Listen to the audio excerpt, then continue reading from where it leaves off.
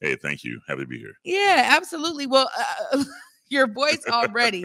I mean, when people meet you, do they ask you, what do you do with that voice? Invariably, someone asks me, do you do voiceover work? Are you a DJ? But they never think opera singer. That's like the last thing on the list. But I hear it all the time. Yeah. I bet you do, because as soon as I walked in here, I'm like, whoa, powerful voice. And it's one thing because I've been able to interview several opera singers, but you carry it with you every day. Just tell us a bit about your journey. What got you started into opera? Opera and I found one another at the age of 30, believe it or not. I always talk about, I went to high school performing arts, and I was in the marching band, and I never really wanted to be in the chorus, but in order to stay at the school and be in the School of the Arts that I auditioned for in the band, you had to take 2 periods of performing arts. And I wanted to be on the football team. After the first football game in the marching band, I was like, I don't want to be up here with these guys. I want to be out there with the cool guys. So in order to stay, I had to audition for the chorus. And I became a full-time chorister just so I could play football. And, those two worlds really never left me. But in joining the chorus, we were introduced to classical music at an early age. At the age of 15, I was singing the tuba miriam and all the bass solos for the Mozart Requiem. And then my senior year, I guess I was 16, 17 then, we did Haydn's Creation, the Robert Shaw edition of the Haydn's Creation. So the classical music bug kind of hit me then. And then I left it all and went and played football in college. And then I worked in corporate America for a while. And then I went back to study opera at the age of 30 after singing the national anthem and the Lord's Prayer at national anthem at sporting events, the Lord's Prayer at weddings and stuff like that. People heard my voice all the time and thought, you should be doing something with that voice.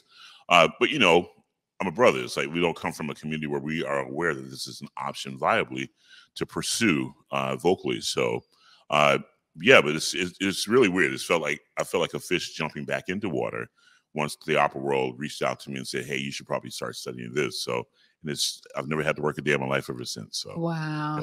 Yeah, because it's one of those things where it's like oh, wait. Okay, hold on. It's one of those things where it's really exciting because at the end of the day, you also get to do something that you love. And that's exactly what I think so many people, want to understand. Like, what is it that they can do that doesn't feel like work? And so going back to it at the age of 30, that's a huge feat because already now you've probably, had some professional experience, as you said, in corporate America. You got maybe a family established at that point. What was that transition like for you to say, you know what, I'm going to take this seriously? Well, I mean, I tried to take it like a business approach. I had enough money put away to live for 2 years, and I thought this is a 2-year experiment. I'm going to try it out and see what happens. If it doesn't work, I can always go back to work. So it was just, it was lots of sleepless nights, lots of discussions, my family. Yeah, it was a scary thing for me. And, but I was,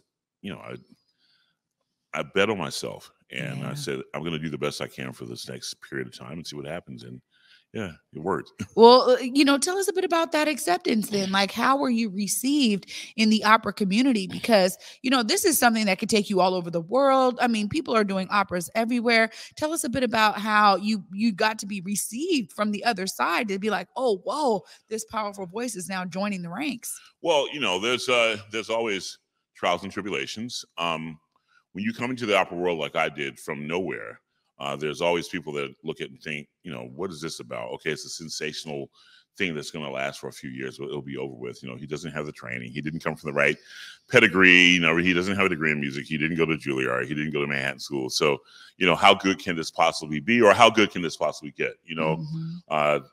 Can his aptitude adapt accordingly? But every obstacle that was put in front of me, and I don't consider an obstacle. I mean, you can look at it two ways. It was either an obstacle or an opportunity. And I looked at both. It's an obstacle, meaning it was challenging for me to try to rise to the occasion. But it's also an opportunity for me to get better, prove that I can do it, and prove to myself that I can do it, and prove to the opera world that I could do this. So it was just literally a series of accomplishments that had to take place. And so, the first 2 years, it was just rough. I knew how to sing the Lord's Prayer, but I never sang in Italian before. I never sang in German before. I never sang in Russian. I never sang in French. So I had to learn how to do all those things. I'd never been on a real operatic stage. So, I've sung oratorio because I was in the chorus, but I've never worn a costume and been a character and had to relate to another character. So it was just fast learning, lots of learning. I often like to say it's like drinking water out of a fire hydrant. It's just coming at you nonstop, and you try to gather as much as you can. The psychological part within oneself is understanding that, you know, for 90% of the time, you hear the things that you don't do well, so you can try to, they push you to try to correct those things. And therein lies the discipline and the self-assuredness and the confidence in knowing that when presented with something that's challenging, you have the ability to overcome that. And I was able to do that. I think my athletic background, just being an ex-athlete and getting used to coaching, being able to immediately and instantaneously make a return on what was input into me, I think that was important, you know, as far as being able to adapt on the fly, adapt on the fly and on command, on demand in the operatic world. So it's certainly a complex journey, so to speak, but you know, one of discipline and fortune. You know, within the first few weeks of studying opera, I knew that I had done the right thing as far as making the choice to do so. Then it became a matter of, am I going to reach the potential that everyone says I have? And my focus then became reaching the potential that everyone thought I had, because the one thing I didn't want to do is not reach that potential. So, you know, self-drive, lots of commitment. You got to have talent, you know, but the discipline and work ethic is the part that I think people don't really realize is there. You have to have that too. So yeah, I mean, and those two things really can carry you forward in so many different ways, right? In so many different industries. So I love hearing your connection to that, particularly in your journey. You know, as you were like, all right, I'm going to leave some of the things I've known behind. I'm stepping out, believing in myself. I'm going to really bet on myself, as you said. That's really important in this journey in particular. Well, you know, I mean, this is one thing I gotta say. You know, I talk about this often, but now I almost can't even say it because I've interviewed so many Black opera singers, right. you know, in terms of that kind of opening up, right? I mean, you know, we think Black community doesn't automatically think opera is for them. You know, like going to the opera seems like maybe it's too expensive or it's not something that has really been promoted in Black communities often. And so tell us a bit about your perspective there as a Black man, a strong Black man, right? Going into opera, you know, how has it been for you in terms of some of those racial outlines and those racial elements? Yeah, so, you know, people don't gravitate towards that which they're not familiar with. So, you know, we're Black folks. We like to go to comedy club, jazz club, R&B, hip hop, you know, that kind of thing. We go to church, we do the gospel thing. That's our norm, you know. The first opera I was in was Aida by Verdi. And there's a moment in her famous aria where she's praying and reminiscing about being back home and she's missing it. And there's a whole segment there that sounds like a Black hymn called Sweet Holy Spirit. I was like, that's our music, or our music there. You know, there's some similarities there. So I started finding little leitmotifs like that, started finding things that were familiar. And then here's the coolest thing. Like when I go to a new city, you know, I'll go to the barbershop. I haven't been to the barbershop now because I gotta have this beard for the show. So it's I'm not normally like raggedy, but because of my part, I have to add to it. But anyway, this whole thing. I'll go to the barbershop. When I was younger, I go play hoops. I'll go find spots where people hang out, go to Black restaurants, and they find out what I do, and I'll invite them to the show. A lot of times I give them tickets just to get them there. And invariably, not only do they enjoy the experience, but a lot of them go when I'm not even on stage now. Like I have people that have become patrons and members of the Opera House because it was cool. They got to dress up. They got to wear their tuxes, you know, rent a limousine, go have a nice dinner, take their girlfriend, take their wife, take their boys, and they go 5 deep. And it was just a great experience. You know, I tell people that the opera, you shouldn't be intimidated by it. It is not necessarily just for the aristocracy. That's a misnomer. In fact, Mozart said opera was written for the people. You know, one of the most famous operatic composers in the world ever, you know, was written for the general public. So, you know, the experience I say is like going to the movie, but you have a better soundtrack and the action's happening right in front of you and it's live. Same storylines, you know, even in this show that we're doing here, it's a love triangle that really isn't a love triangle. It's about betrayal, you know. You know, I'm the king and I send my nephew, my favorite person, my best friend, to go find this wife that I was too shy to approach, and he's going to secure her for me. Well, he ended up making love to her and falling in love with her. So like and then I walk on the scene like, yo, where is she at? And they're like, yeah. So what happened was, and so I'm broken, you know, and it's a mess, you know, it's just straight drama. So these storylines that we celebrate and put on screen now are not brand new to us. They've been going on for forever. And it's just nice to see it displayed in a different language with a different soundtrack.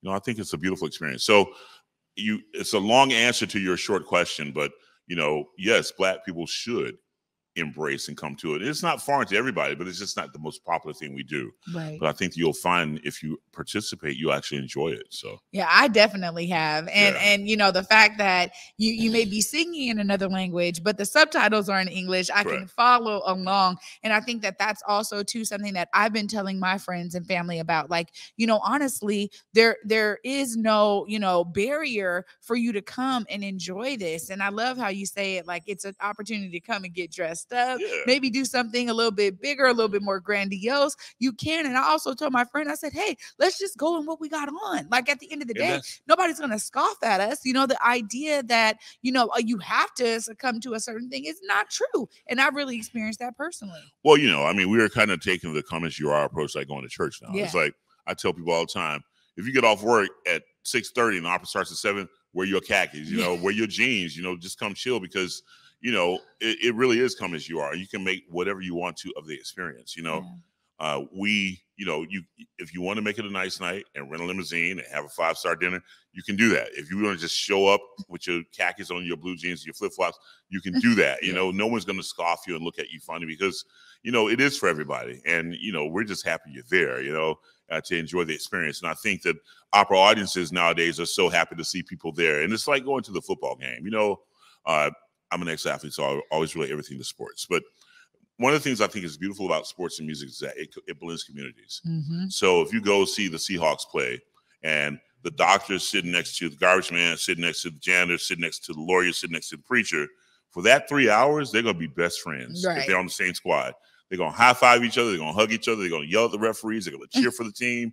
And they don't care who they are and where they are. And I think the same thing happens at the Opera House, and it's just a matter of trusting that someone that actually does it for a living, who's on stage, is telling you to try this. It really is it's a real experience. So yeah, it really is. And I agree with you on that. I mean, the first opera that I saw here in Seattle was Blue, right? Oh, wow. Okay. And like I'm like, oh my God, all Black cast, kind of what you're talking about. They had a lot of these kind of like gospel rhythmic, tunes in there. But it was also a story that so many Black community members could, really connect with. And, just as you were describing this plot here, I was reminded of Best Man. I'm like, man, a movie that is beloved in Black communities all across America and probably the world. But just the idea is that these stories, these narratives aren't new, and yet we can find ourselves really connecting to them. It's exciting because we actually have a clip of you up on stage. We get to actually see you singing right here.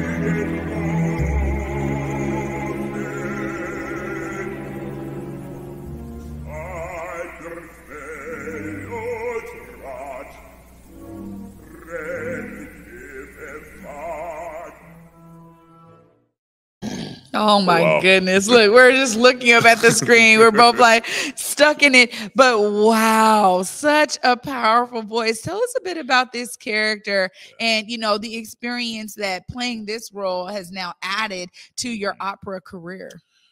Well, okay, that's a twofold question, so to speak. But like in this very scene here, this is me, the initial confrontation. So what happens is I show up on the boat. I walk out with my squad. I'm the king. So I got like the Secret Service with me, but the Secret Service in the sense of they have swords, not guns, but they all roll in with me. And I'm like, I walk into the situation. I see my dude with the girl that's supposed to be marrying me. Everybody's looking at me like I'm crazy.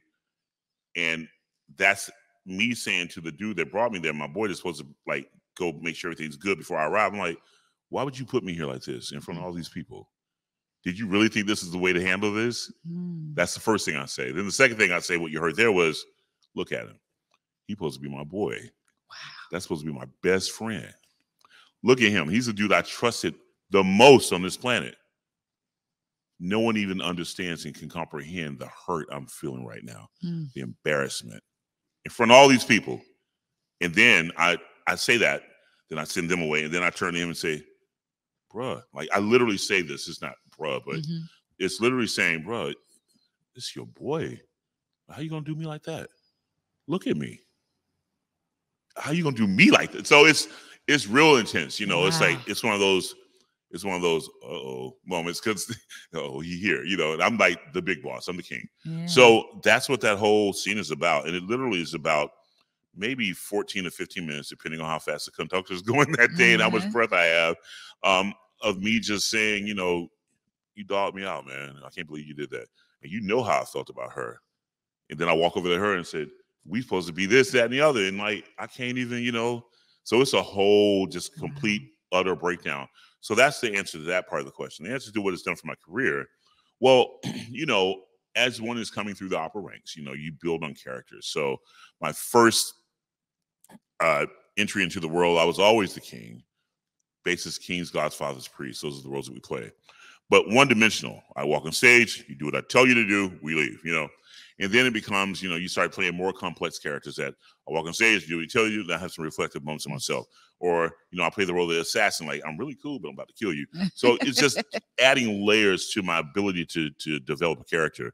And this right here is the latest entity of such, where it's like a multifaceted person who really looks one-dimensional, but inside he really is like dealing with a whole lot of issues. So you get to see me really just to take this monstrous figure, me, myself also being this big, powerful guy, and breaking down in front of everybody and letting my soul bear about this pain and agony that I'm going through.